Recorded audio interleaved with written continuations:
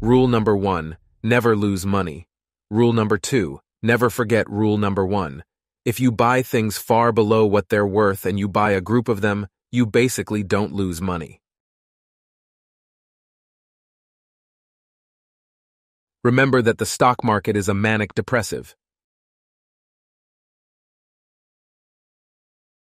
Should you find yourself in a chronically leaking boat, energy devoted to changing vessels is likely to be more productive than energy devoted to patching leaks.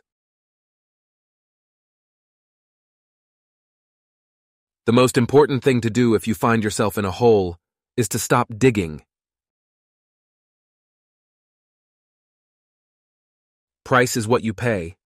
Value is what you get. Beware the investment activity that produces applause. The great moves are usually greeted by yawns.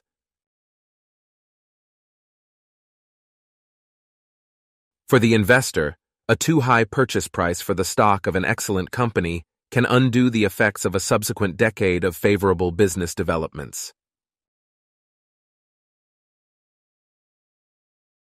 Risk comes from not knowing what you are doing.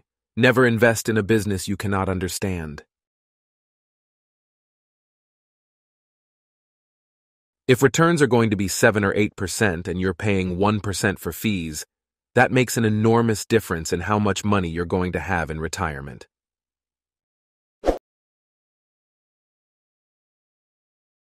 In the business world, the rearview mirror is always clearer than the windshield.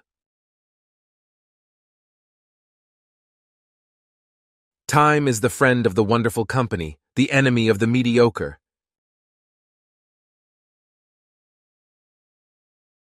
The key to investing is not assessing how much an industry is going to affect society or how much it will grow, but rather determining the competitive advantage of any given company, and above all, the durability of that advantage. Who do you want to see in the following video? Let me know in the comment section below. The 3 most important words in investing are margin of safety. On the margin of safety, which means don't try and drive a 800-pound truck over a bridge that says it's, capacity, 10,000 pounds. But go down the road a little bit and find one that says capacity, 15,000 pounds.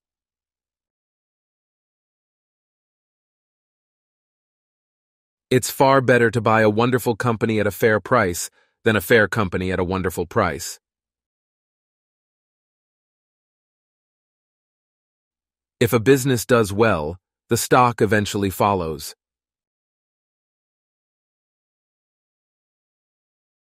For the investor, a too high purchase price for the stock of an excellent company can undo the effects of a subsequent decade of favorable business developments. Only buy something that you'd be perfectly happy to hold if the market shut down for 10 years. All there is to investing is picking good stocks at good times and staying with them as long as they remain good companies. I never attempt to make money on the stock market. I buy on the assumption that they could close the market the next day and not reopen it for 5 years. It is a terrible mistake for investors with long-term horizons, among them pension funds, college endowments, and savings-minded individuals, to measure their investment risk by their portfolio's ratio of bonds to stocks. Successful investing takes time, discipline, and patience. No matter how great the talent or effort, some things just take time. You can't produce a baby in 1 month by getting 9 women pregnant. Calling someone who trades actively in the market an investor is like calling someone who repeatedly engages in one-night stands a romantic.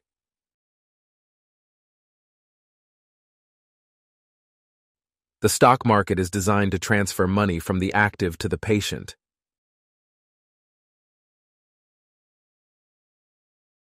If you aren't thinking about owning a stock for 10 years, Don't even think about owning it for 10 minutes.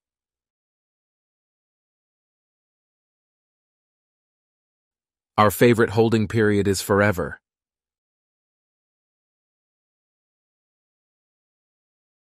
An investor should act as though he had a lifetime decision card with just 20 punches on it.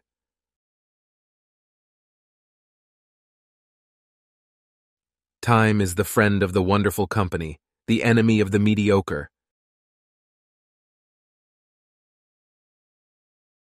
Why not invest your assets in the companies you really like? As Mae West said, too much of a good thing can be wonderful. The business schools reward difficult, complex behavior more than simple behavior, but simple behavior is more effective. Check out our unique collection of original funny gifts for investors created by stock market enthusiasts.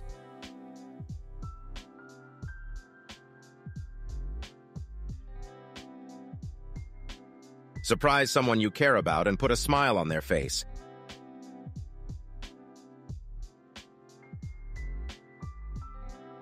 Click the link in the description below. There seems to be some perverse human characteristic that likes to make easy things difficult.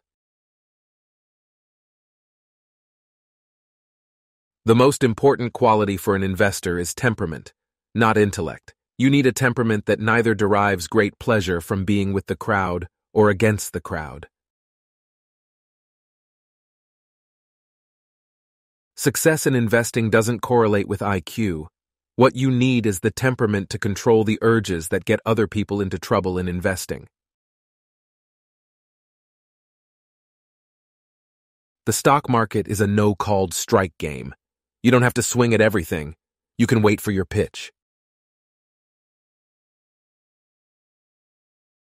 You don't need to be a rocket scientist. Investing is not a game where the guy with the 160 IQ beats the guy with 130 IQ. What counts for most people in investing versus saving is not how much they know, but rather how realistically they define what they don't know. There is nothing wrong with a know-nothing investor who realizes it. The problem is when you are a know-nothing investor, but you think you know something. Forecasts may tell you a great deal about the forecaster. They tell you nothing about the future. Buy a stock the way you would buy a house. Understand and like it such that you'd be content to own it in the absence of any market. It's better to have a partial interest in the Hope Diamond than to own all of a rhinestone. You only have to be able to evaluate companies within your circle of competence. The size of that circle is not very important. Knowing its boundaries, however, is vital. Diversification is protection against ignorance. It makes little sense if you know what you are doing. Wide diversification is only required when investors do not understand what they are doing. Opportunities come in frequently. When it rains gold, put out the bucket, not the thimble. We always live in an uncertain world. What is certain is that the United States will go forward over time. For 240 years, it's been a terrible mistake to bet against America, and now is no time to start. American business, and consequently a basket of stocks, is virtually certain to be worth far more in the years ahead. I won't say if my candidate doesn't win, and probably half the time they haven't. I'm going to take my ball and go home.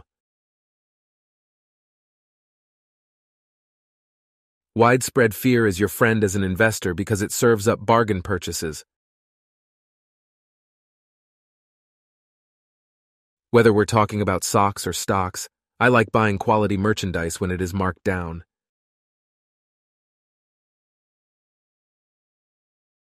The best thing that happens to us is when a great company gets into temporary trouble.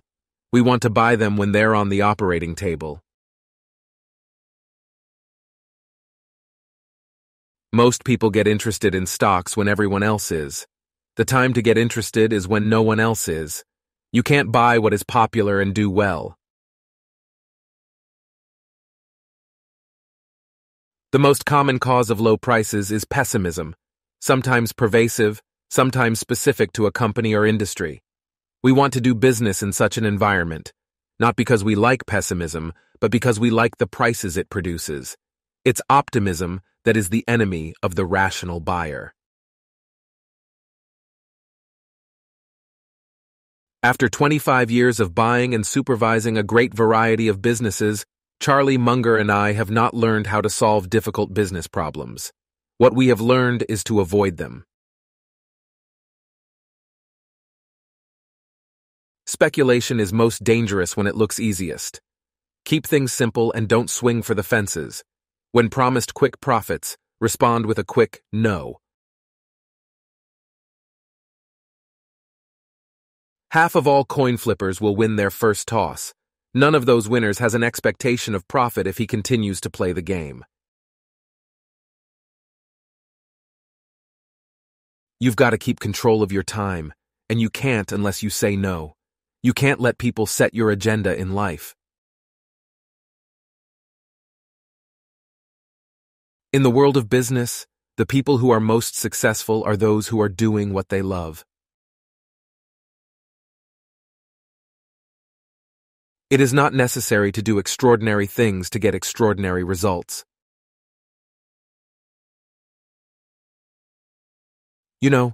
You keep doing the same things, and you keep getting the same result over and over again. Tell me who your heroes are, and I'll tell you who you'll turn out to be. The best thing I did was to choose the right heroes. Chains of habit are too light to be felt until they are too heavy to be broken. Investors should remember that excitement and expenses are their enemies.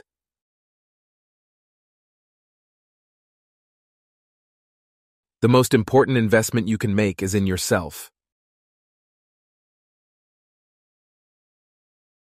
I insist on a lot of time being spent almost every day to just sit and think.